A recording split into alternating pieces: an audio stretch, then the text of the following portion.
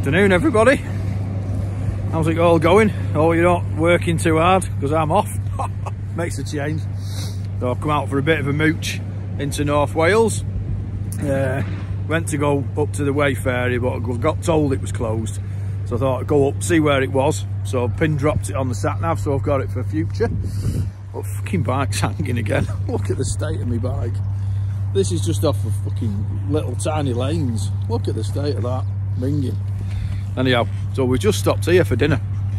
I don't know if any of you have ever been here. We've got down into Ruthin, or Ruthin, however you say it as the Welsh.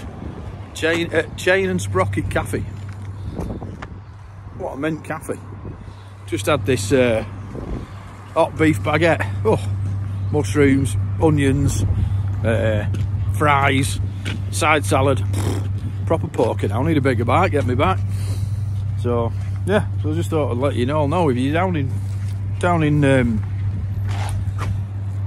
Mould or out Mould, Ruthin that way on, get yourself down here because it's mint, this cafe.